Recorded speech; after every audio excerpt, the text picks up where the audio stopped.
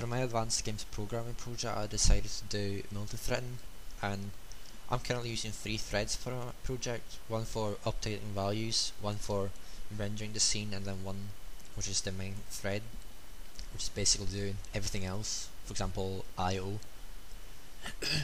The way these threads communicate with each other is through a shared struct, and this struct is declared inside the main thread, and then the update thread and the rendering thread keep a reference to the struct, so they're all able to listen to the changes that have been made to the struct, or make changes to the struct themselves if they wish.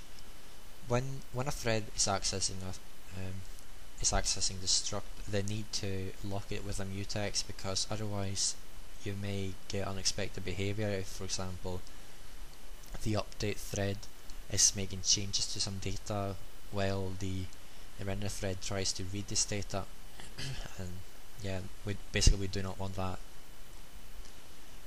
So in the second part of my tutorial, you were taught how to turn your update function into a thread. Well, have your update function run on a separate thread, and if you try to drag the window, you would notice that the screen would freeze, but in the background the values for the particles would update. So once you let go, the particles would have moved from position A to position B, and this is happening because, like I said, the updates are being made in the background, but the main thread is not able to take in these changes because it's currently busy processing the repositioning of the window. So the main thread has to wait until this process is completed before it can take in the values that have been changed and render the particles in a new position. So that's why we wanted to have a rendering function run on a separate thread as well, and by doing that we're able to update the values while at the same time rendering them, even though the main thread is busy repositioning the window.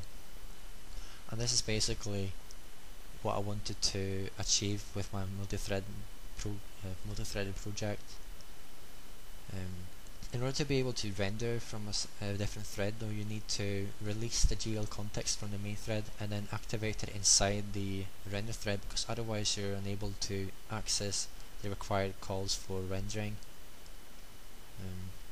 Another problem I had was that because I/O and reposition of the window is both happening on the main thread, you're only able to do one of them at the same time, and this is because the I/O is happening.